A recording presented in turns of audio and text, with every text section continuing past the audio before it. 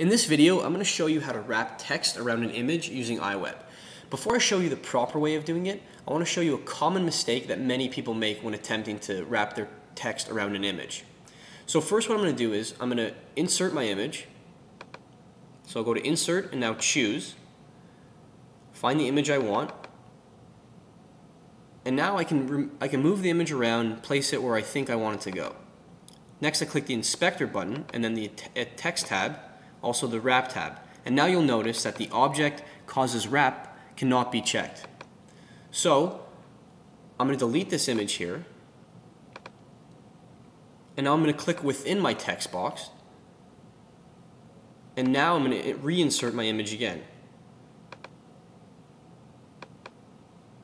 So now you can see my image is actually within the text box. And if I go back to the Inspector button, you'll notice that the Object Causes Wrap checkbox is checked. And I can left align it, right align it, whatever I want.